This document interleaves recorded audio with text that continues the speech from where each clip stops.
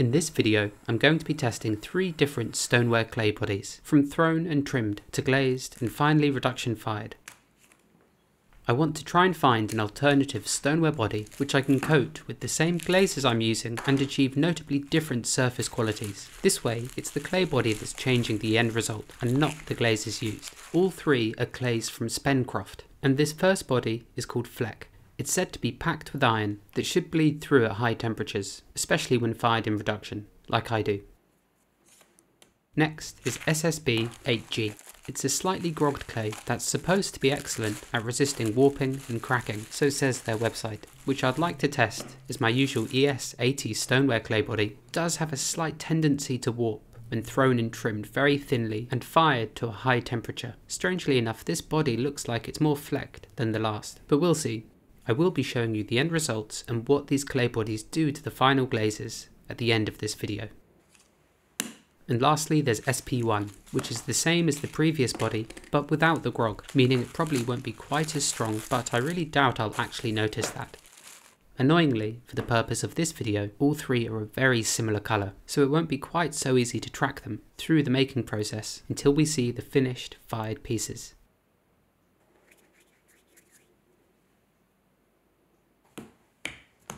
As a reference, this is the stoneware I normally use, which is an entirely different colour, likely as it's stained with red iron oxide. And so, to test these clays, instead of making test tiles, with each of these new clays, I'll be throwing 3 of these small bowls. This way I'll get to experience what it's actually like to work with them too. And these bowls are very easy to glaze thickly, so they should demonstrate any changes nicely. Each of these is thrown from half a pound of clay, which is 226 grams. They're weighed out, and then I quickly wedge each lump just enough to bring all the weighed out pieces together. The other bonus with making these is that they're very quick to throw, each one only taking a minute or so. The softer the clay, the better for these, to a point of course. I want the centering to only take a moment, and then I push my finger and thumb into the middle to create a slight hollow, and then immediately I begin to pull the walls up and outward. All 3 of these clay bodies threw more or less the same, so I won't be showing this process for each. They did feel noticeably smoother than the clay body I normally use, but otherwise there was no real difference between this and the body I normally throw with.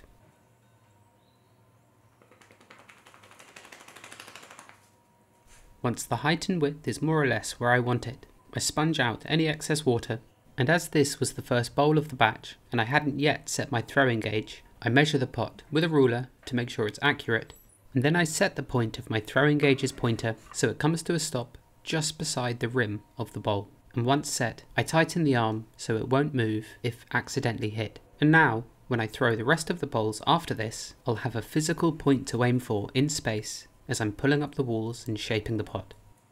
The next step is to scrape clean the inside surface so it has a lovely continuous curve to it. I then scrape away a portion of the excess clay underneath, creating an area that's slightly drier and from which I'll be able to easily lift the pot away. Like so. The next lump of clay is slammed down on the skim of clay left over from the last. It's slightly tacky and not wet, and helps this next piece of clay stick down to the wheel very firmly. The clay is quickly coned up and down if I feel it needs it, which this lump did, as something about it just felt slightly uneven.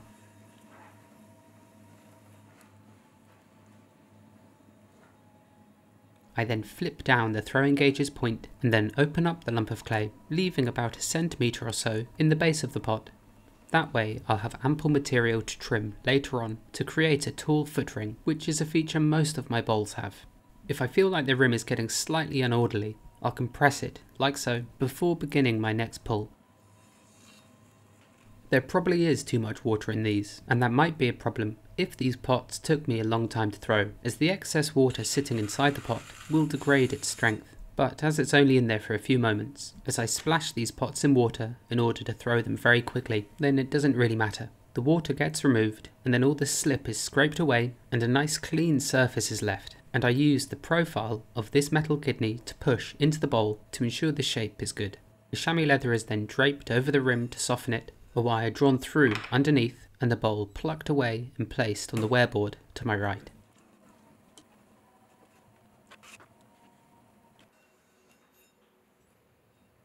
Here's all 9 of them, and they do vary very slightly in tone, but other than that there's no real way of telling them apart, hence the pieces of paper that follow these pots around, and I pray I don't mix them up. I'll leave these pots out overnight in order to dry to a consistency called leather hard. Whereas before, I couldn't handle the pots, otherwise they would just deform as I touched them. I can now pick them up and move them around, but the clay is still very malleable and easy to damage, so I'm very careful not to handle them too roughly.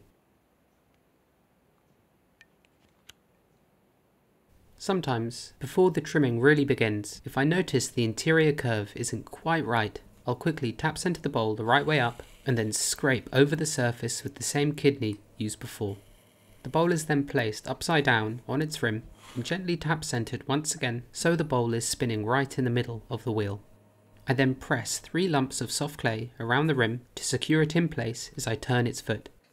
I then measure the bottom so I know how wide my foot needs to be. These are 4.5 centimeters across. And then I begin trimming the excess clay on the outside and forming the foot. And whilst none of these clay bodies felt that much different to throw with, they certainly felt different to trim. The clay felt very smooth, but unlike porcelain does, and the turnings themselves really seemed to stay together and create very long strands. And the surface left was much smoother compared to the usual clay body I use, which, when trimmed, can leave quite an open body, with lots of tiny holes and scratches in the surface. Whereas all 3 of these, once trimmed, had very smooth, quite sealed surfaces, and whilst that didn't make much of a difference now, apart from it being quite a different tactile experience, it's when they were glazed that it made the biggest difference. And you'll see that later in this video. With the outer form trimmed, I then hollow out the footwell. Just removing a little bit of clay at first, as to create clear boundaries of where to trim to when I begin removing more clay at once. To gouge away material like this, I hold the turning tool extraordinarily firmly. And really, as I move the tool from the centre to the side, I'm slicing through the clay as opposed to tearing through it. As the footwell gets deeper, I check the thickness of the base by just pushing on it lightly with my thumb. And if it gives even just the slightest bit, I know it's time to stop trimming, as I certainly don't want to make a hole in the bottom of this. I then stamp the bowl with my maker's mark, and then, so I could identify these tests, I pricked them with either 1, 2, or 3 tiny holes. Ultimately, I want to have 3 bowls of each, 9 in total, with each trio being glazed with my white, pale green and dark green crackle glaze. 1 dot is the Fleck clay body, 2 dots is the SS B8G, and 3 dots is the SP1.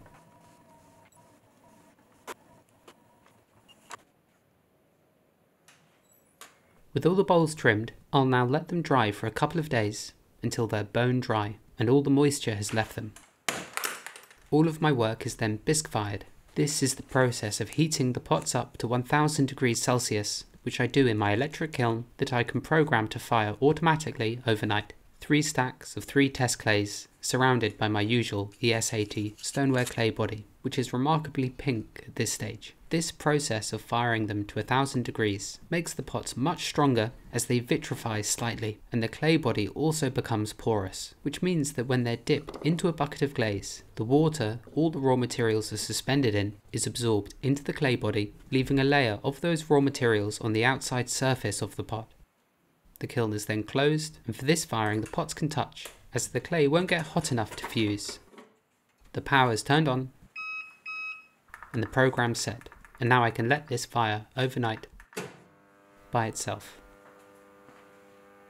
And it was a pleasure to receive this copy of Ceramic Review that same afternoon, which includes a masterclass I did. They shot a YouTube video too, and I'll leave a link to that video down in the description below.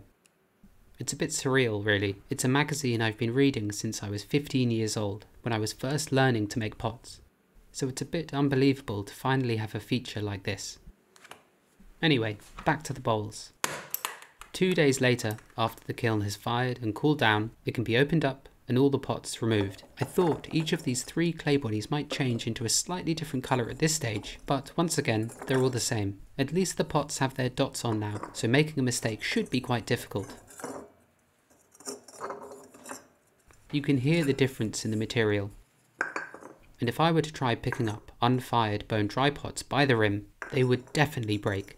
And so the next step, which is quick, is waxing the feet of these. That way I create an area that masks any glaze that would otherwise adhere to it, which is important as I can't glaze the base of a pot and fire it directly on the kiln shelf, as otherwise all the glaze would melt and it would stick the pot firmly to the kiln shelf, resulting in the bowl being destroyed and potentially damaging the shelf itself. This is something I do to the bottom of every single pot I make.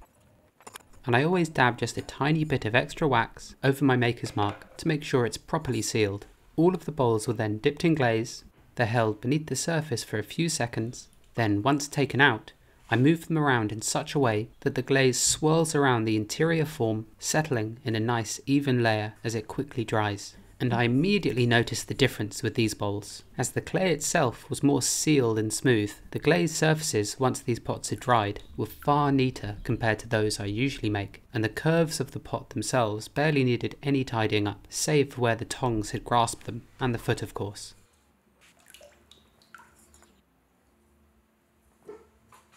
This tidying up happens a few days later, once all that water that was absorbed into the porous clay body has evaporated. I then carefully fettle all the way around the pot to make sure the glaze is as even as possible, and then most importantly I thoroughly clean the foot of each, making sure there's absolutely no glaze on them. Even with the wax there, glaze can still settle in droplets on it, so it's those really I'm taking care of, together with making sure that the line where glaze and clay meet is as clean and precise as it can possibly be. I work over a basin of water, that way all the glaze dust that's removed simply falls into it, and later I can recycle that back into my larger buckets of glaze, so really very little is wasted, unless of course the pot misfires and has to be destroyed, but that doesn't happen very often. And please excuse the wound on my hand for many of these clips. It's a stupid cut caused by the rim of a bucket bucking backwards as I finish pouring glaze. Typically I just use my fingertips for this process, but if there are bigger drips on the inside or on the outside walls, I'll use either a curved kidney to scrape clean the innards, and the knife's edge to remove the drips on the outside. But like I said, these bowls barely needed anything, which made tidying them up a simple pleasure.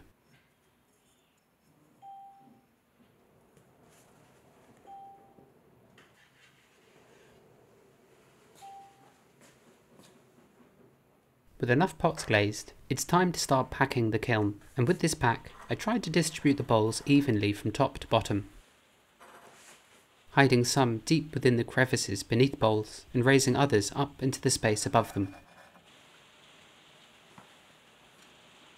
The kiln shelves can be quite tricky to load on such tight layers, so I make sure my hands are positioned in such a place that when it comes to release them, they can do so without colliding with the rim of a pot. And unlike the Bisque firing, in this gas reduction firing, the pots can absolutely not touch, as the molten glaze on both vessels will fuse together. At the same time, I try to pack the kiln as densely as possible, as doing so will make achieving a strong, heavy reduction easier, as there's simply less physical space for the oxygen to be, and with the kiln fully packed and the clay tests tucked neatly away inside, I can head home early, ready to light the kiln at 7 AM the following morning. Each of the 4 burners is lit and put on its minimal setting, and I'll heat the kiln up very slowly for the first few hours, as rushing the early stages, if there is still any moisture left in any of the pots, could potentially cause them to explode. The door is sealed tight, the bungs are placed in the spy holes, and I very gradually increase the temperature, with not much changing until about 530 degrees. At that temperature, I switch on the air compressor, which helps feed the flames, together with introducing a horrible noise that goes off every couple of minutes, especially towards the end of the firing when I'm using more air. I take notes every 30 minutes, jotting down the time, the hour, the temperature, the gas pressure, the air pressure, and the dampers, which cover the flues on the back of the kiln. These are adjustable, and at 860 degrees, I slide the dampers halfway over the flues to initiate reduction. This means the exhaust can't escape as quickly as it would like, and as there's too much fuel in the chamber, all trying to ignite at the same time, there isn't enough oxygen for this process to happen efficiently, so the fuel, instead of finding oxygen in the atmosphere itself, begins to take it from the clay and glazes of the pots, thus giving you colours which you can't quite achieve with an electric kiln in the same way. Every now and then, especially towards the end of the firing, I peek through the spy holes in the door of the kiln to look at the pyrometric cones that are packed alongside the pots, and once they've all bent over to my liking, I can switch the kiln off, open the dampers and the spy holes, and crash cool the kiln down by about 150 degrees. This helps to retain colour and gloss, and this is what the pyrometric cones look like through the hole. You can just about make out the arch of cone 10's back. Once the kiln has been crash cooled sufficiently, I completely seal it up, causing the metal to contract. And from this point, I'll let the kiln cool down very slowly over about 36 hours.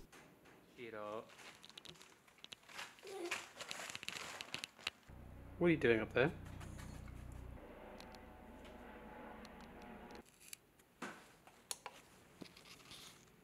A few days later, and with the temperature hovering at about 180, I slightly open the damper and then unseal the door.